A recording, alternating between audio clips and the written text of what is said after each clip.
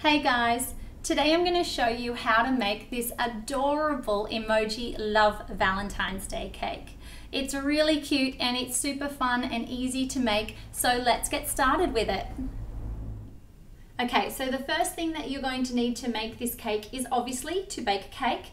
I have an 8-inch round cake that I used our vanilla cake recipe to do. I also have made up some of our sweet buttercream recipe. You can find the links below for the video as well as the recipe for that. I also have a cake plate, just an 8-inch round as well, and a spatula and a scraper. And they're the first things that we're going to use so that we can attach all of our cake to our board and then do a nice smooth coat finish along the sides. So just attach your cake to the board using some buttercream.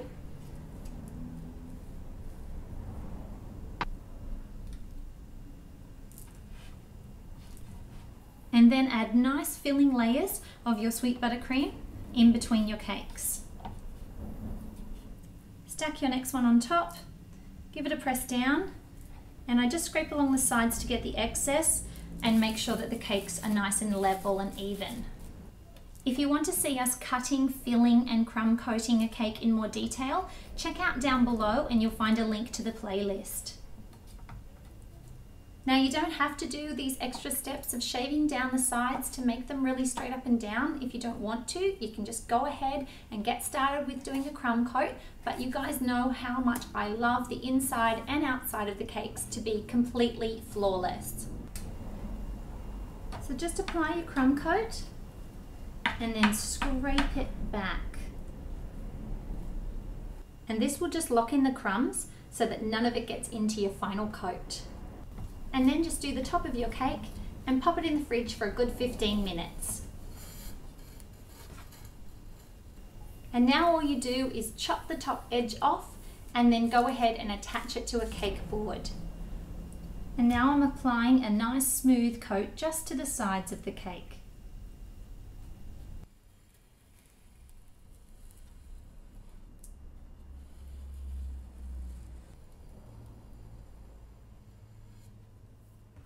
And lastly, just drag the excess into the center. Now to do the cute swirl effect on top, I'm using a number 32 piping tip, which is a star piping tip, and we're just going to make little circles to make this even cuter. Coming up almost to the edge of the cake, squeeze and release. Doing a little full turn as you go, working all the way around.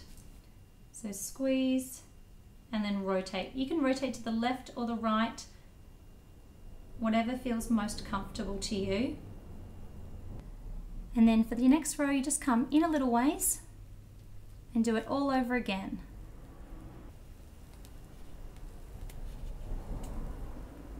And just 3 in the center.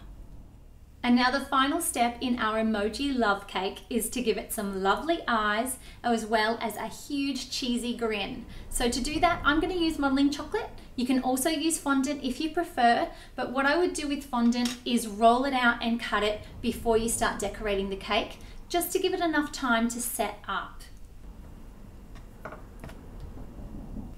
So rolling out our red and then cutting out our cute hearts. And then doing the same thing with our brown, except we're going to cut it with a circle cutter and then trim up that cute mouth with a pizza cutter on just a slight curve.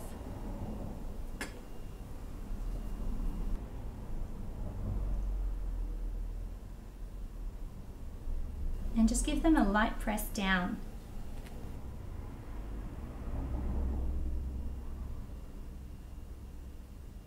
And there we go guys, it's our lovely emoji